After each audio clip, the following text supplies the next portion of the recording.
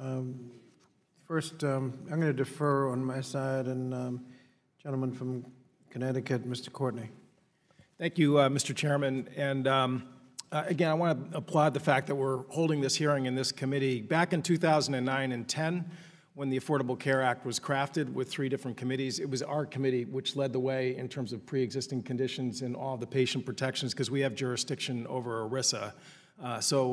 Again, we actually were the place where the law was written. That was, in my opinion, one of the great steps forward of our nation in terms of social and civil rights. Again, Ms. Corlett talked about what the landscape looked like back in 2009 and 10. I brought along a flyer that that was being sold to a lot of businesses, which again brings back the bad old days. Again, it's a health plan where it's touted as great news for people who buy their own health insurance, a flexible health plan, affordable. However, if you flip to the back, it had sort of in the smaller print the fact that they may not be able to cover people who've ever had treatment for the following: AIDS, alcohol or drug dependence, cancer, COPD, connective tissue disorder, Crohn's disease, diabetes, emphysema, heart attack or stroke, hepatitis, inpatient, emotional or mental illness, organ or tissue transplant, or colitis. So if you're like an episode of Survivor and you're not in that category, however, you're still not out of the woods yet, because it also says that other individuals who are obese, underweight, or have undergone diagnostic tests for a whole variety of different illnesses, as well as expectant parents or children less than 2 months old, are also not going to be able to take advantage of that policy. And lastly, it says this list is not all inclusive. Other conditions may apply. So, I mean, that's what health insurance looked like until President Obama signed the Affordable Care Act in March of 2010, which once and for all abolished this whole type of medical underwriting practice.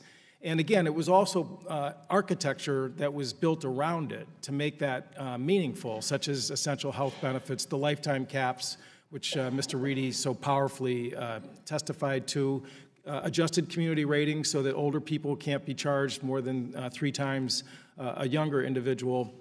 So again, regarding the Texas case, as Dr. Gupta said, I mean, there's absolutely no question that the Justice Department, which participated with the plaintiffs and did not defend the Department of Health and Human Services, if that ruling were to stand, again, that would just take a wrecking ball to the whole architecture, again, that was built. Is that correct, Ms. Corlett?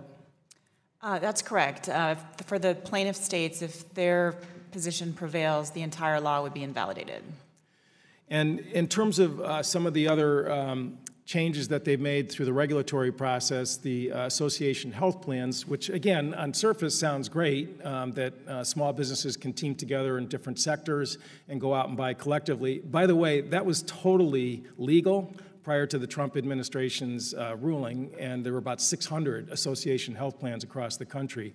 What the ruling really did was it basically allowed those plans to avoid, again, a lot of these patient protections, such as essential health benefits, which were painstakingly designed with the Institute of Medicine in terms of what is health care and what should health insurance be, and lifetime caps, et cetera. So again, I just wonder if you could sort of focus on that point, that the administration, again, is in fact undermining pre-existing conditions and pre-existing condition protections with those types of regulatory actions.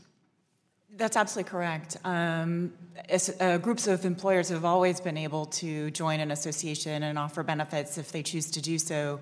What the administration is encouraging is arrangements that essentially are allowed to cherry pick the healthiest and youngest employer groups out of the regulated market and thereby gain a pricing advantage. And the short-term plans, Dr. Gupta, you mentioned, again, it's the same story, is that it's really a device to avoid, again, the protections that were built into the Affordable Care Act. That's very true. And along with that, the other part of this is the medical loss ratio that was built into the ACA, and that is not subject to in the short-term plan. So they can have as much as 50% medical loss ratio and actually profit disproportionately. And the short-term plans are really not that short. Again, when the prior administration allowed for a very short-term plan, these now almost are basically going to be sold for an entire year. Isn't that correct? Correct. They could be sold for about 364 days and then renewable afterwards. Yeah, so, I mean, it's basically a whole new product. And again, we would see the bad old days in terms of, this type of laundry lists of fine print where people are going to have a rude awakening when they thought they had insurance, and in fact, it was totally useless and meaningless. I yield back.